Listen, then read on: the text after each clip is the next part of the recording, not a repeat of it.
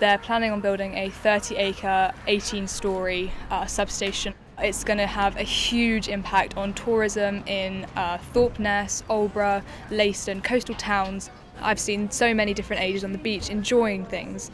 There's dog walkers around, there's people doing Duke of Edinburgh, there's people just having walks around. It's a very beautiful place, Friston and Aldeburgh and Thorpeness, and that's just all going to be ruined, and people aren't going to do that anymore. When people see a line of traffic, clogged up roads, they're just going to think, oh, there's no point coming down, we're going to just go home, and businesses will lose money and the festivals won't get the attention that they need and that they should have.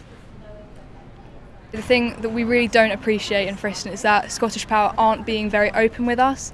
They're not telling us what's happening, and they're sort of saying things and really confusing us and holding meetings that don't actually count to anything, and it's just sort of not really doing anything for us and not letting us know what's actually going to happen to our village and where we live and our houses and stuff like that. We're not getting any emails back, we've written letters, they're just not responding to us, they're ignoring us. All locals should get involved and do as much as they can, go to meetings, protests and emails, anything they can to make the MPs and people at Parliament realise that this is a problem and it's not just some small village that doesn't really matter. It's going to matter.